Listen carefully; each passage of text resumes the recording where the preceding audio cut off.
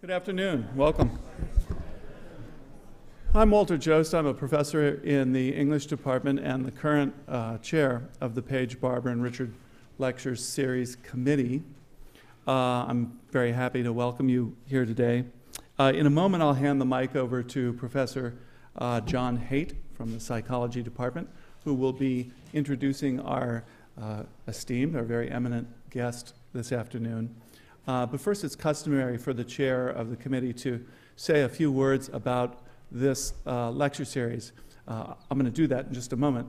But first, I wanted to publicly thank John Haidt and our assistant, our Page-Barbour assistant. I'm not sure. There she is, Christina Michalski, a graduate student in philosophy, both of whom have done just a great labor of love to make this work and make things as pleasant as possible for Professor Appiah and all of us. And speaking of pleasure, before I forget, we're going to have nice, wholesome, and more importantly, good, well, I don't know how wholesome it is, but it's good food and drink in the lobby. If you've been here before, you know how well we serve and how we do it right. So you're encouraged to join us afterwards, not only after this lecture, but tomorrow, Wednesday, and Thursday at the same time and place. So very briefly then, just a few words about these lecture series. The Page-Barbour lectures, of which Professor Appiah's will belong, were founded in 1907 by Mrs. Thomas Nelson Page. The lectures, which may be in any field in the arts and sciences, were intended to present, quote, some fresh aspect or aspects of the department of thought, end quote, in which the lecturer is a specialist. And for us, that really means cutting-edge work of the highest quality in the field that the speaker comes from. Past Page-Barbour lecturers have included President and Chief Justice William Howard Taft. You see that these lectures do go back. The very eminent poets T.S. Eliot and W.H. Auden. Some of you have at least read the Eliot lectures. I don't know if anybody was in attendance back then. I have here, I think from our website, it says the philosophers Walter Lippmann and John Dewey, but that's not right. Philosopher John Dewey, Walter Lippmann was not quite. I don't think that's quite right. That might be my bias. And then also the psychologists B.F. Skinner and Robert Coles, among many others. Recent Page-Barbour lecturers have included philosophers Richard Rorty, the physicist Freeman Dyson, and art historian T.J. Clark. The closely related Richard's lectures, which focus on topics in religion and or history, were initiated in 1923 and have featured such notable figures as Paul Tillich, Jaroslav Pelikan, Jakob Neusner, Paul Ricoeur, and more recently the philosopher Quentin Skinner. This is a very distinguished group, of course, and I am confident, as you are, that Professor Appiah will fit in quite nicely. So allow me first to then bring the mic over to Professor Haidt, who will introduce our guest. Thanks.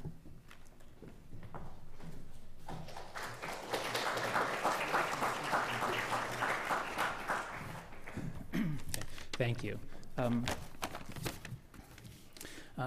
Professor Anthony Appiah was born in London and raised mostly in Ghana, but also with summers and some schooling back in England.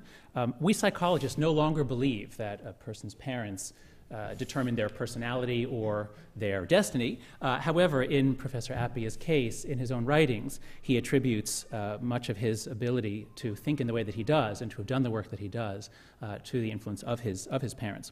His father, Joseph, was a lawyer from an influential family in Ghana, and he was active in the independence movement of Ghana from Britain. In Appiah's book, Cosmopolitanism, Appiah tells us that his father's last message to him and his sisters was, quote, remember, you are citizens of the world. Joseph Appiah met Peggy Cripps when he was studying law in London. Peggy was also from a politically active and very influential family in England, and she later became a writer and an activist in Ghana. The dedication that Appiah chose for cosmopolitanism was this, quote, for my mother, citizen of one world and many. In part because of these extraordinary parents, Appiah too became a citizen of many worlds, political, cultural, and academic. Appiah is one of the world's deepest thinkers on how members of these many worlds can coexist, construct identities, and even thrive in each other's presence. Appiah earned his bachelor's degree and PhD in philosophy from Cambridge. He then became the center of a constant tug-of-war between the top American universities, including he taught at Yale, Cornell, Duke, and Harvard in departments of philosophy and Afro-American studies. Princeton finally won the tug-of-war, and in 2002 he was appointed the Laurance S. Rockefeller University professor with joint appointments in the departments of philosophy and the University Center for Human Values.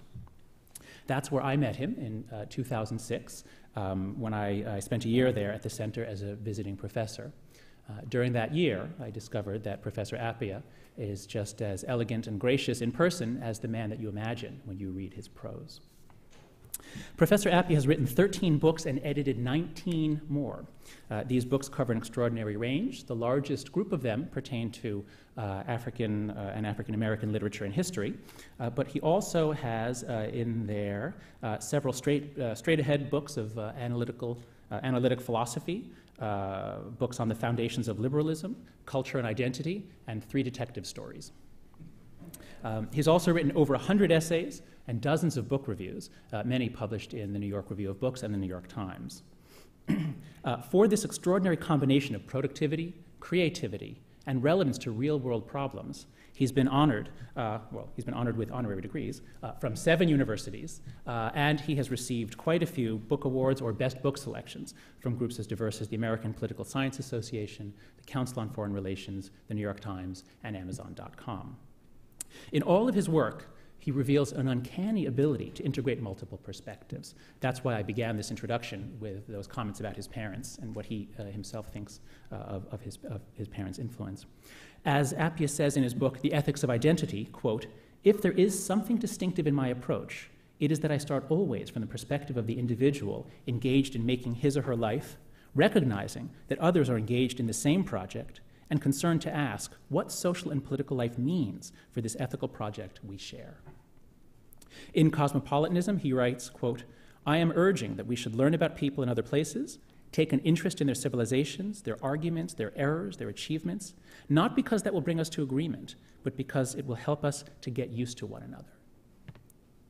And in his most recent book, Experiments in Ethics, he reviews the latest work in moral psychology, constantly moving back and forth between 2 perspectives, that of the psychologist and the philosopher. He says about these 2 perspectives, quote, "One is that of a sort of cosmic engineer crafting our natures." That's obviously the psychologist. The other is that of the moral agent thus crafted. And only a misguided monism would force both perspectives into one. In his 3 Page-Barbour lectures this week, Appiah will bring his perspective-taking abilities to bear on questions of honor and moral change. He'll help us to take the perspective of those who looked at honor practices such as dueling and foot binding as things essential to their honor, and he'll help us to take the perspective of those who came to see such practices as absurd. He'll also explain how it is that people in those same nations could switch perspectives over the course of just a few decades. I think his lectures are going to have a special resonance with us here at the University of Virginia because our honor code and single sanction, which made sense within the small, tight-knit, and aristocratic culture of 19th century Virginia, has come to seem absurd to many members of our large, diverse, and modern community of trust. Or if not absurd, then at least the single sanction has come to seem so unjust that hardly any of us are willing to file honor charges. Our commitment to an honor practice, without an understanding of the moral change that's happened over the last 100 years, has condemned us to the widespread toleration of dishonor. That, at least, is my perspective as a social and moral psychologist. The students here may have many other perspectives. But let us now hear the perspectives of Professor Anthony Appiah in these 3 lectures on honor and moral change. Today's lecture is The Duel Dies. We are honored and thrilled to have you here with us today.